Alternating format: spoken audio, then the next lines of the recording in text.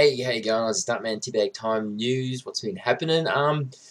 Just like last night, or some people today, or all different times around the world, the new download content for Battlefield 3 came out, and straight away I recognised that island, Wake Island from Battlefield 1943, 42, I think it's 43, yeah, was in there, and straight away I'm like, oh, sweet, and I go straight into that map, and like halfway through or towards the end of the game of Conquest and scored 8-0, which is probably like best for me because I didn't die. Well, no, actually I died right at the end. I think I was the last person shot, so it was like 8-1. But anyways, the new update came out, and I was like panicking, going, oh, where's the code to download this download content? Running around, and I actually remembered that that didn't come with a code. You automatically get it if you got limited edition, which everybody did.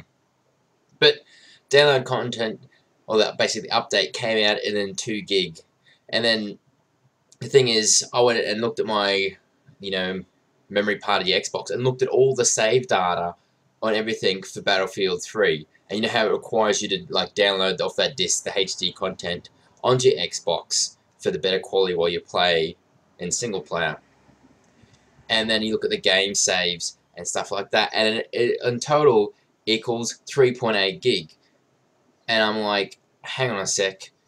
What happens to all the people that bought the Xbox Slim, the 4 gig, if they play any other game, they won't be able to basically download this update, because where are they going to put it, You're going to have like little memory sticks. You could possibly do that, because I know Xbox memory can go on external little sticks for up to like 16 gig. You can get like a 16 gig stick or like 30 gig stick, but then you only can put 16 gig of Xbox memory on it and then put the stuff on there. But that's what I'm saying.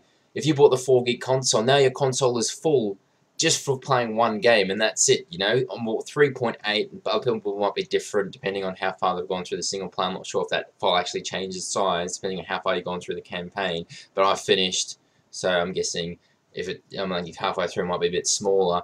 But then your multiplayer one, I don't think that really changed because it's just saving like data code and stuff like that. But what do you think, were you one of the ones that went out and bought the 4 gig console and thought, you never fill it up? Or do you think straight away, hang on a minute, if download content comes out or something like that, you want somewhere to put it on, so you go and grab the bigger one straight away? That's what I did, because when I had the original white Xbox, I had 60 gig, and I filled that pretty fast with like movies and music and stuff. So straight away, I'm like, nah, go and get the 200 gig for the new Xbox Slim. Sorry if you got the 4 gig, I don't know what you're going to do, upgrade it or figure out something like that. What do you guys have? Do you have the 4 gig? Do you have the 200 gig? How are you going to work your way around it? You're going to use external little hard drives, or maybe like USB sticks, something like that. Leave a comment, and thanks guys, I'll see you later.